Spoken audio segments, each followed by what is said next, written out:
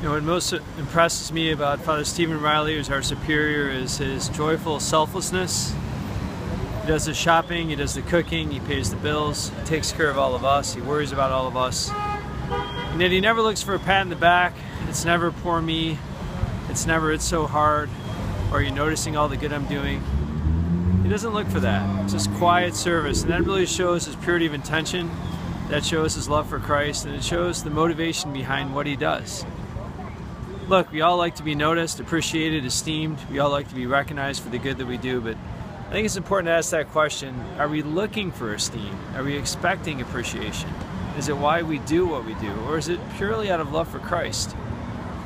To please Him, to console Him, to glorify Him, to give Him the honor and glory. God bless you.